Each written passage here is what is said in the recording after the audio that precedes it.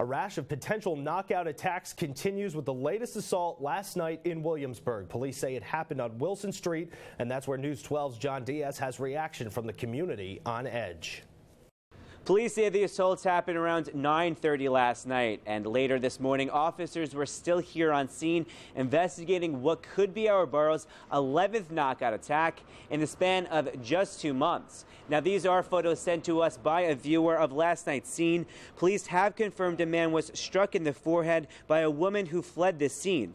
According to Isaac Abraham, a community leader here in Williamsburg, the victim is a 26-year-old Hasidic man. Now, these knockout attacks, which is a game where people try to punch unsuspecting victims unconscious with just one hit, has this area concerned. Because many of the attacks have happened in predominantly Jewish neighborhoods, residents fear the attacks could be bias-related, and police are investigating some as possible hate crimes.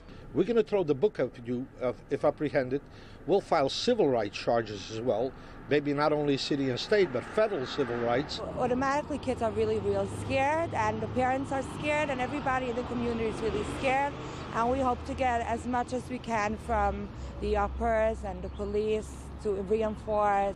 Now, police have made some arrests in recent suspected knockout attacks, and they say they're going to continue to investigate this latest one. Reporting from Williamsburg, John Diaz, News 12 Brooklyn.